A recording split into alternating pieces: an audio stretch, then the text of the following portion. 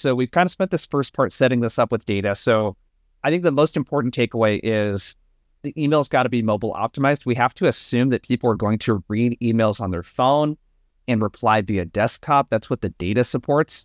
So it's got to be short. It's got to be skimmable, under 75 to 100 words if possible.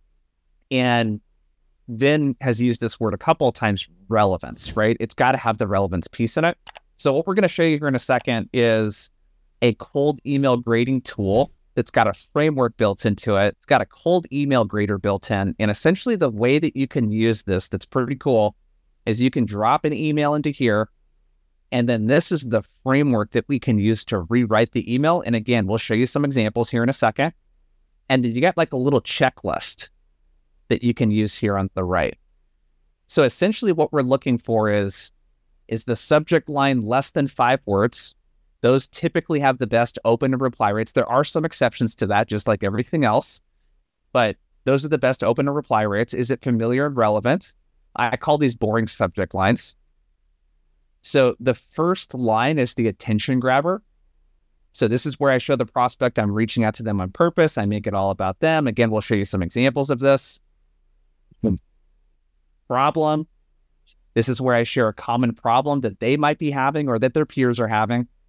There's some sort of value statement, social proof, solution. Then you call it a solution.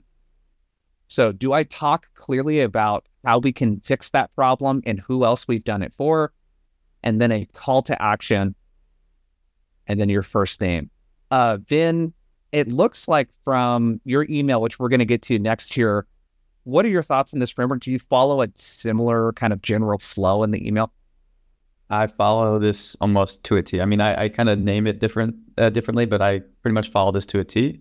And keep in mind, like, not every single email is going to follow this strict structure. Like, sometimes there'll be an additional sentence you have to put in just to make everything flow together. So again, these are just like things as a framework to help you form the email, but it doesn't have to like exactly match this. I just want to say that.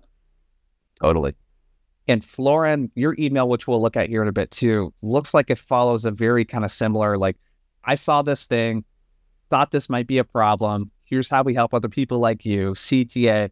Do you kind of, are these the building blocks essentially for you as well? I just call them trigger, current state, ideal state with social proof, CTA. And then I also use a PS sometimes. Sweet.